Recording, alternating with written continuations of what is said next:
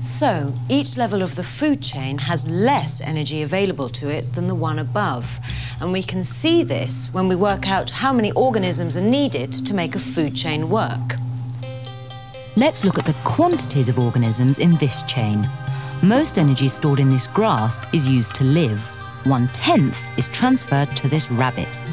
The rabbit uses most of the energy on the life processes, and so 1/10 of it is available to this fox when it eats the rabbit.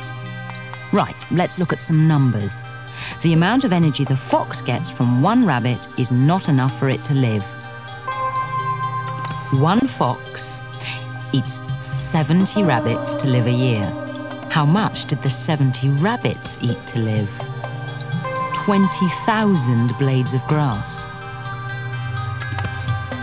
We now have another way of showing the decreasing energy being transferred from the start of the food chain to the end.